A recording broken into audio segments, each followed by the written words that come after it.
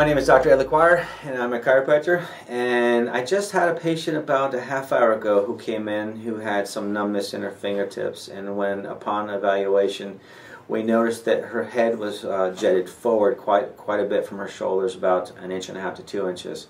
And we also noticed that there was some pressure on some of the nerves, what's called the neurovascular bundle, that comes down, a group of nerves that come down and goes down your arm into your fingertips.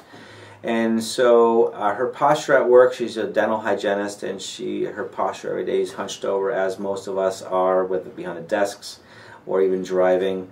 So it's really important in my practice to evaluate their posture and look how they're carrying themselves on a daily basis to help assess and determine what it is that's going on. So we've given her some exercises to do, a traction device that we put her head back, stretching some of those ligaments in the front region of the neck, and helping recurve that, put some curve into the neck. Her age is going to limit full recovery, but we want to keep that from getting anywhere. So it's definitely one of the aspects of my assessment is to check posture and to see how people carry themselves and how they how it's affects them, on a daily basis. My name is Dr. Ed LaQuire, and I'm a chiropractor.